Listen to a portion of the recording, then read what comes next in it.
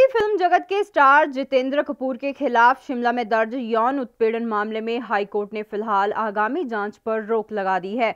अभिनेता जितेंद्र की ओर से प्राथमिक जांच को रद्द करने संबंधी याचिका की प्रारंभिक सुनवाई के पश्चात हाईकोर्ट ने ये आदेश पारित किए हैं।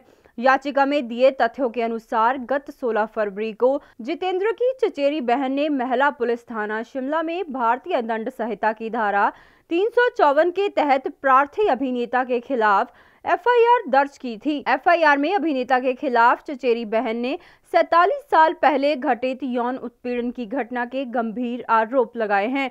जितेंद्र ने हाईकोर्ट के समक्ष याचिका दायर कर एफआईआर को रद्द करने की गुहार लगाई थी, जिसके बाद न्यायाधीश अजय मोहन गोयल ने अभिनेता जितेंद्र को फिलहाल कुछ राहत प्रदान की है।